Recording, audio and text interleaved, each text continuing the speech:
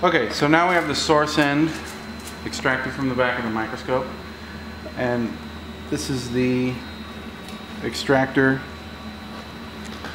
that surrounds the LMIS, and it's hard to tell, but there's a very fine needle point there, and that's the actual ion source, so you want to not touch that at all. And then we'll take a 5/64 hex wrench and unscrew these two bolts right here.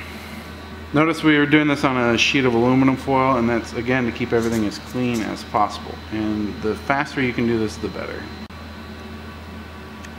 So this is the extractor with the LMIS in it. I'll put it under the light here. And these two copper pins are what make contact with the LMIS, which provide the heat when it's operating. You want to be very careful not to touch this end, because that's where the LMIS is. And so hold it so when you release these two additional bolts, the LMIS doesn't fall out. You don't want to unscrew it this way, you want to unscrew it this way. So using the same wrench, remove these two screws.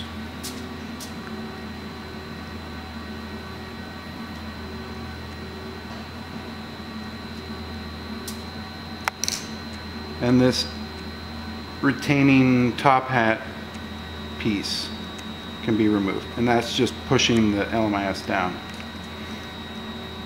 And using some nice tweezers, go ahead and reach in and grab one of the posts, and you want to lift out as straight as possible. If you cock it to one side or the other, you can bang the tip of the LMIS, ruining it. Even though it's been depleted, it can be re-wet and used again. So we'll very carefully grab the post and lift it straight out. And there we go. And that's the depleted LMIS. So we'll set this aside in a secure location. And we have our new freshly re-wet LMIS here, and we'll replace it back the exact way we took one out. And this one has a little chip in it, and that's fine for in-house. It won't matter. And replace it the same way you got the other one out. Again, being very careful to go straight in. You don't want to bang the walls with the tip.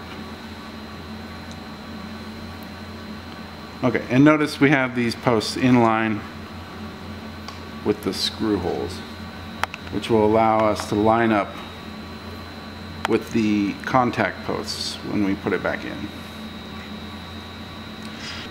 So we'll replace the extractor back the way we found it.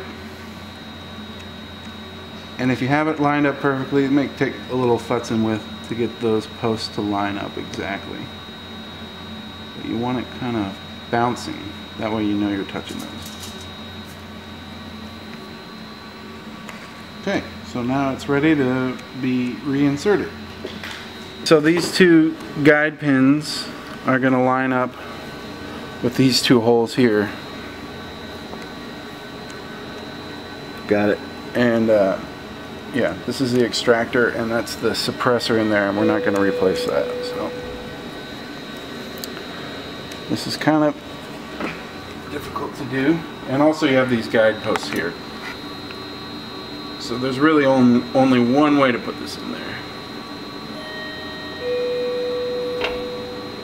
But you can kind of feel your way in there. Might take a little bit of wiggling. There we go.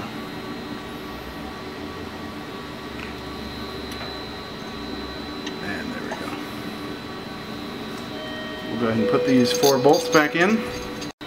Okay, so now we have the source end resecured back onto the column, and we can take our handy fluke meter with these special probes here, and we can check continuity between these 5 ports. So the top 2 are filament, and this is L for, I don't know, extractor and suppressor.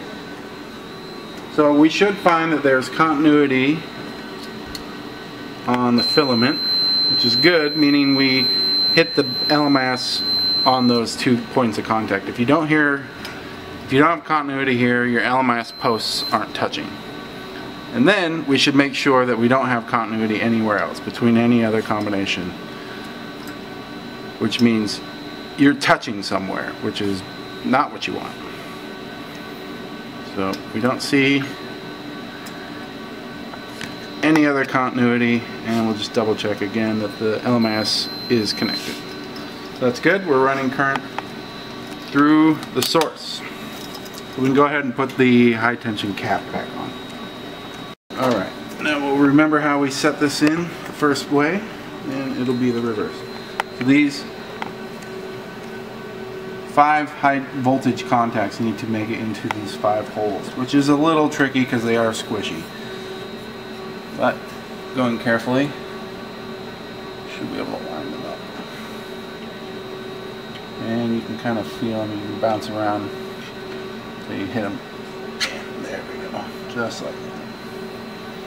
And we'll take our 2 bolts and reattach everything.